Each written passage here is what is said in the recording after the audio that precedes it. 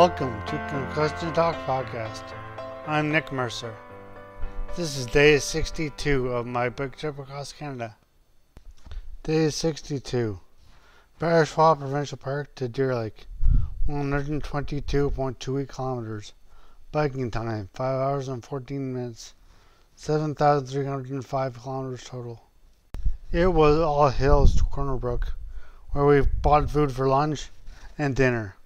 Unfortunately, it was already 2:30 p.m. by the time we finished that 70 kilometers of today's ride, so we convinced ourselves that reaching Birchy Lake, although doable, wasn't our best choice for tonight. Today wasn't as big as we originally hoped, but we've already decided that we'll make it to St. John's for the last night of George Street Festival on Tuesday. If that means really long days, then so be it. Early in the trip, King already liked the idea of biking through the night at some point. But after biking all day and making good time, it seems pointless, and he has lost interest in the idea. So, we're at a municipal campground in Deer Lake.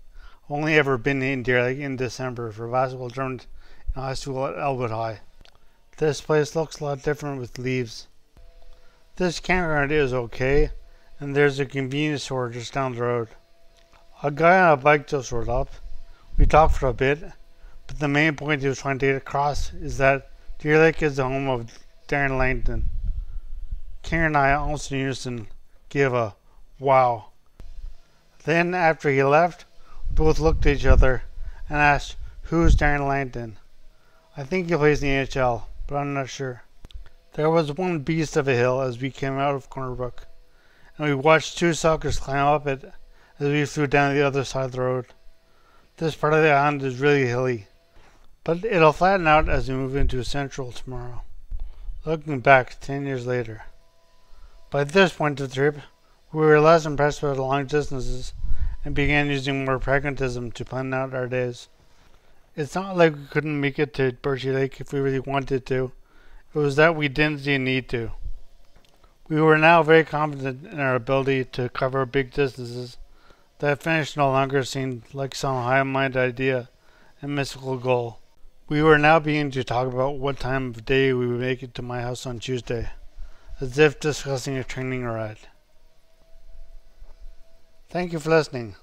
Please check out my website, www.concussiontalk.com, and you can read my blog and listen to my other podcasts, Concussion Talk Podcast and Phoenix Concussion Recovery Podcast. Also, please check me out on YouTube, Google Play Music, SoundCloud, and iTunes. Thanks again.